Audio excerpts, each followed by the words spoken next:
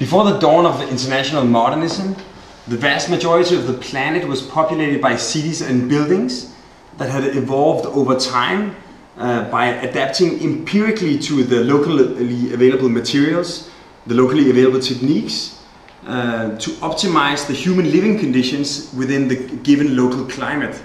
For instance, in southern Europe and the Mediterranean, the white villages evolved with the flat roofs, sort of minimizing heat accumulation and allowing people to escape to the cool roof at night. And in the northern areas, the pitched roofs and the large overhangs evolved to protect people from snowfall and rain. Bernard Rudowski referred to this kind of architecture as vernacular architecture, or architecture without architects. But then came the modern architect and the building engineer, and replaced the sort of empirical tradition with analysis and technology. And essentially what the building engineer did was to sort of analyze which qualities a building needs to provide, and for each quality he would design a specific machine. Basically, we need to be able to see inside, so he designed electric lights, making us independent of the windows. We need fresh air, so he designed mechanical ventilation, making us independent of opening the windows. And we need comfortable temperature, so he designed central heating and air conditioning, making us independent of solar heat or the thickness of the wall, or even shade. So gradually modern architecture evolved into this sort of monolith void of any kind of quality, tube fed by an army of machines. And gradually the world got populated by these sort of boring boxes with big energy bills.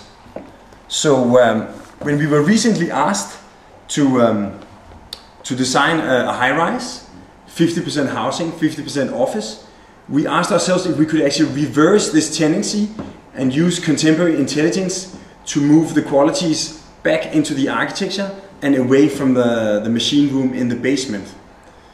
So we asked ourselves, first of all,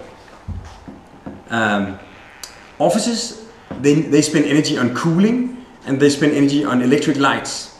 So how can you minimize the need for cooling while maximizing the abundance of daylight?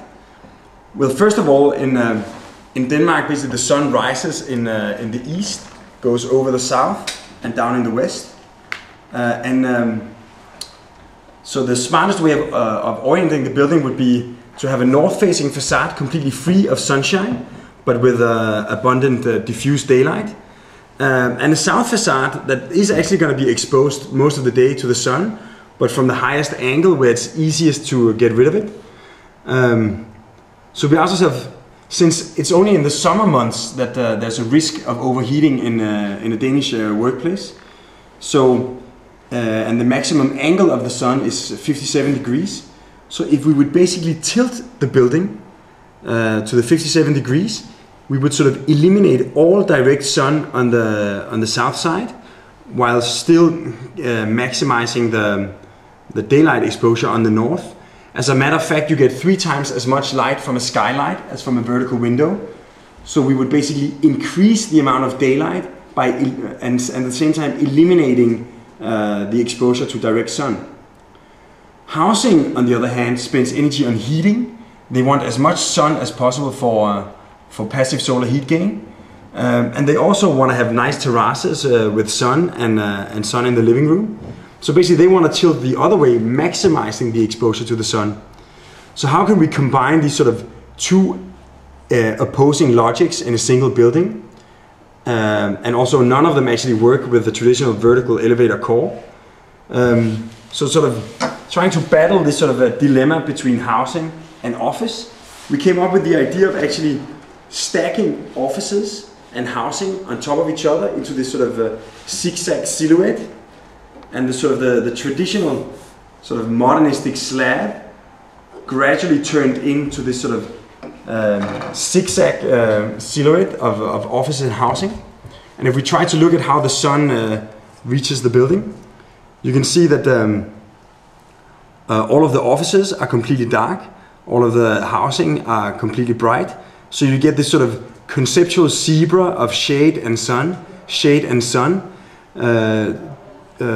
sort of defining not only the zigzag silhouette from one side, but also the frontal elevation of lightness and darkness. So essentially you can say by deploying an analysis as rigorous as the sort of functionalistic analysis that created the sort of the pure monolith of Arne Jacobsen, we sort of created this sort of zigzag modernism, where the qualities of the spaces and the indoor climate doesn't come from the machine room, but from the qualities integrated into the architecture. Contemporary intelligence and calculation and simulation is used not to sort of increase the amount of machines, but actually to eliminate them. Rather than architecture without architects, it's sort of engineering without engines, or functionalism 2.0.